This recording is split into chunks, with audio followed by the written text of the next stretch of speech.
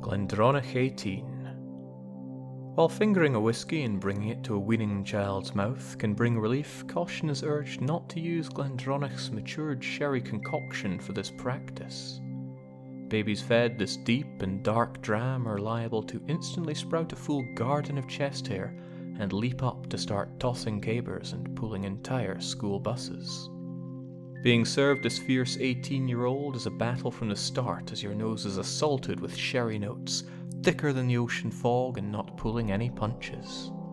Should you survive this onslaught, a hint of rum and sugar can be felt in the tailwind. On the palate, a rich Christmas cake just as Grandma used to make them, doused in rum and set ablaze.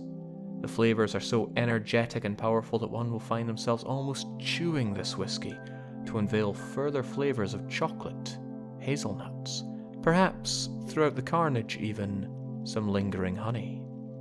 Survivors of the ordeal will be rewarded with an almost blissfully sweet finish of berries, pancakes and syrup, all swirled around and contained in gradually mellowing sherry afterglow. The Glendronach 18 is a defining moment of any evening and commands the attention, as well as respect, of the consumer. Just don't be surprised when it is served with a knife and fork.